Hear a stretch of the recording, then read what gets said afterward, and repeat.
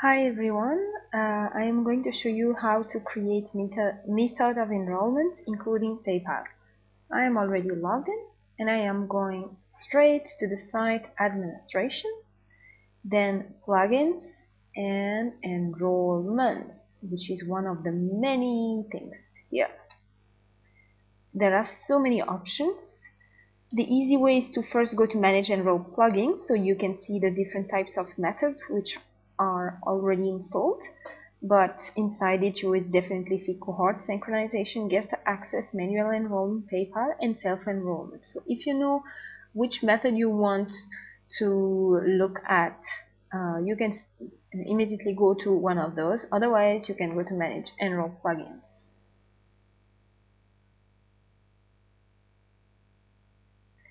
So as you can see, these are the available enrollment plugins. So there are others which are hidden right now, which we are not using in this Moodle, but there are also some options we could use in another context, for example. So they are enabled right now.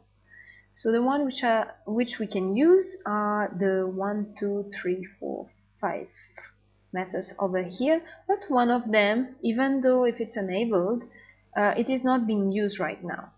So we can go to each of them individually and look at the settings quite quickly.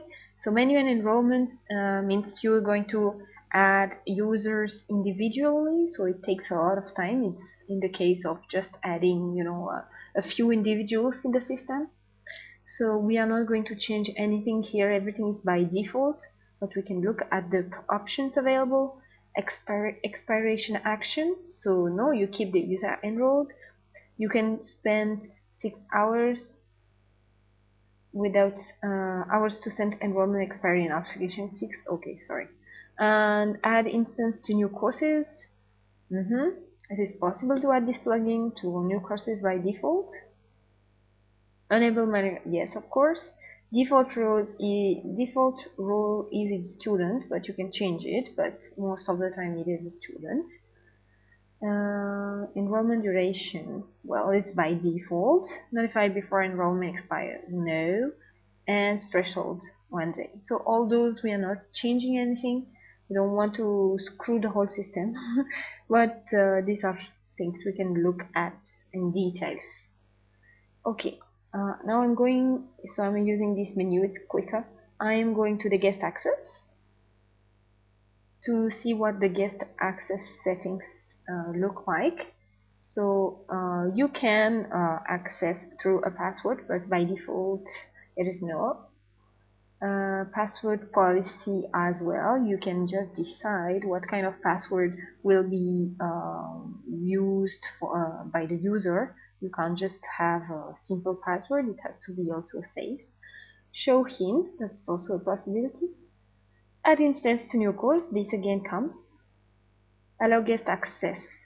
So here it's no by default. All temporary guest access by default. Alright, then you go to paper to have a look at what it is. So that's actually not being used in the Moodle right now, in this particular Moodle. You have to put your business email and notify student by default, because most of the time you offer a course to students, but it can be teachers. Okay. Enrollment expiration, again you have this possibility to change it, but here by default is disable course enrollment and remove roles, which is different than a manual enrollment, for example. Allow PayPal enrollment by default, no. Here you put the cost of your PayPal of your course and the currency, and the assigned role will be the one of a student, but you can change it. Depends, if you are doing a Moodle MOOC, then you might as well give a non-teaching or teacher or manager role. Enrollment duration as well, you can change it. So for example, when you set the cost and the currency, it is going to look like this. For example, this course requires a payment for entry. When you go to the course, the student will see that he has to pay first to access the course. Okay, I'm back. Now we're looking at self-enrollment. This makes anybody self-enroll, but how? do you require a key? Sometimes you can require a key, so you can tick this box and give a key, so then you can just kind of select, send the key to the one you want to who wants to enroll themselves. Use password policy. This is that we have seen before. Show hint. Expiration action is as the manual enrollment keep user enrolled, and 6 as per the manual enrollment. Scroll down and see the different parameters. So nothing much nothing so different here. Alright, enable self-enrollment, yes. Allow users to self-enroll, okay. Use group enrollment keys by default, no. You can change that. Again, the role by default is student. Duration is 0 days, okay. That means if set to 0, the enrollment will be unlimited by default, but you can change it. It can be a course of a month, so you put 30 days. You don't notify the enrollment expires because it's set to 0. Threshold and enrolling active offers, never. Send course welcome message if you want to. Why not? Yes. Okay, and I've not looked at the cohort. I love the cohort because it's so useful. You can just enroll so many people at a time. So by default, if you are in a cohort, you are a student, but you can change that and enroll users from course. Okay, external and enroll action. If you select that, then select action to carry out when user enrollment disappears from external enrollment source. Please note that some user data and settings are purged from course during course and enrollment. Okay, so this again is my default.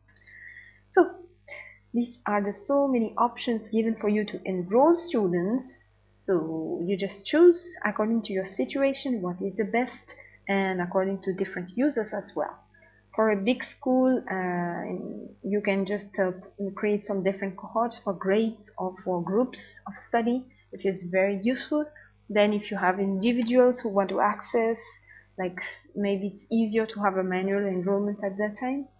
And it's nice to self-enroll. It's nice to have a guest access, and people, obviously, if you have a course that is not free, then PayPal is a really good option.